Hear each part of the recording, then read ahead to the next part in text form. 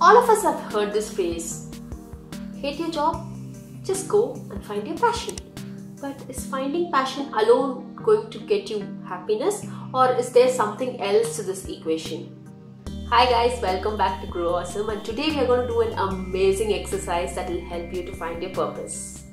And before we proceed, please click the link below in the description box and download your free worksheet for this exercise. Let's get started. When it comes to answering the question, what should I do to be happy? A lot of other questions arises. Should I pursue more money to be happy? Should I just follow my passion and will money automatically follow? Or should I just leave everything and find that happiness within me? The answer to these questions were found centuries back. Okinawa, a village in Japan that is home to largest centenarian population in the world, has something in common: the magic formula for long and happy life, and that is Ikigai. Ikigai totally has 8 components to it. We will see each of them one by one. The first phase will have 4 components. The first out of the 4 components is doing what you love. Now, each of us have a long list of things that we love. It could be simple things to complex things. For some, it is just listening to a music. For some, it's reading an interesting book. And for some, it could be working on a puzzle.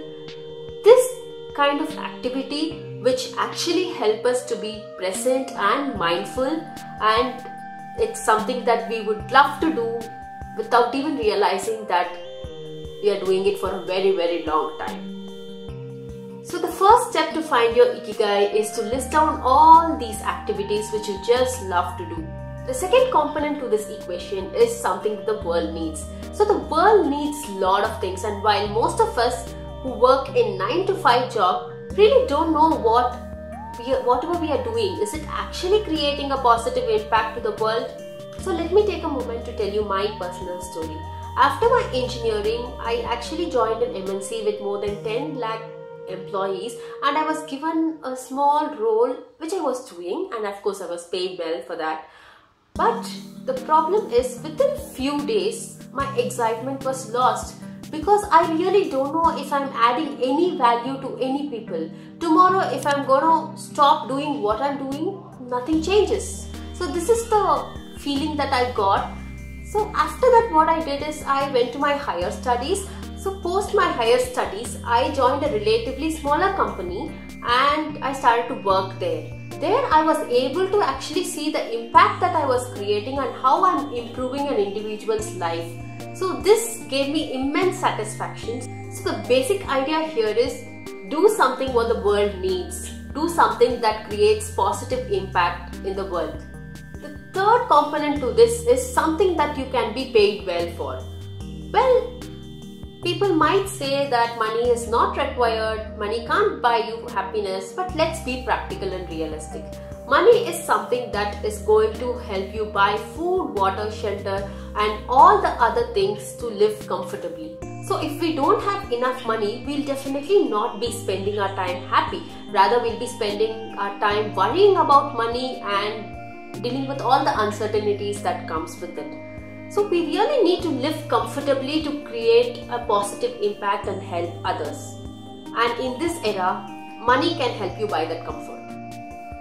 The fourth component to it is something that you're good at. Now, all the things that you like, you may not be good at. For example, you might like to listen to music, you might love music, but then you will not be able to sing unless you have properly undergone the training and you practice day in and day out and develop that skill. So there is a set of skills that you have which you are really good at, and that is what you should list down here in this section. And remember, any skill can be acquired. If you think that you need to acquire a skill, you can actually have a plan of acquiring it as well in the near future. So now that we have completed the 4 major components in phase 1, let's move to phase 2. The first component in phase 2 is something that we all know of, that is passion. What is passion? Passion is something that you're really good at and something that you love doing. For example, say cooking. You really love cooking and you are also a really good cook, then cooking could be one of your passions. So a person might have more than one passion as well. The right thing to do is sort of figure out what is common between these two segments and then start listing them down. The second point in this section is mission. Now, what's mission? Mission is something that you love doing and something that the world needs. Say that you love cooking and the world needs good healthy food. Then there is a common point between these two things, and that is going to be your mission, helping people consume healthy food. The third part to it is profession. Now, profession is something that we all know, something that you're really good at and someone is willing to pay for it. For example, going back to the same cooking example, you're really good at cooking. Say your neighbor who is currently not with the family and doesn't have the time to cook for himself might ask you to prepare dinner for himself as well, and he is willing to pay for that. Now, this is a profession. So the next point is vocation. Vocation is something that the world needs and something somebody is willing to pay for it. For example, if you have a small terrace garden and you cultivate vegetables organically, there could be an organic shop in your street who's willing to procure from you to sell in their store and then maybe would like to pay for you for that. So this is a vocation. So combining all these things leads you to a Ikigai.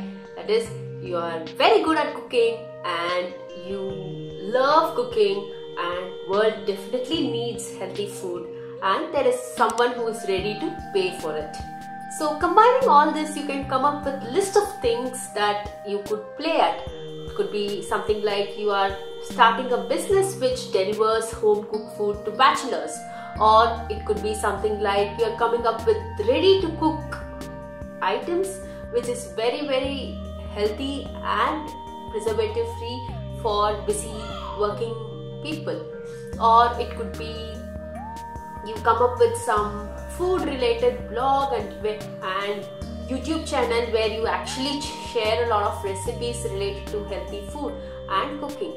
Also, it could be something like say taking classes to people and kids on weekend related to cooking. So it just goes on and on, right? So you can just analyze the pros and cons in each of them and maybe come up with things that you want to do, list of experiments and projects that you want to do, and finally finalize on the things that you want to take up. So finding your Ikigai is actually not an overnight process. It can't happen in hours or days or weeks. It might even take you years. But what's important is to start your journey towards finding your Ikigai and be open to changes that comes your way. I hope you liked this video. Thumbs up is the best compliment you can give me.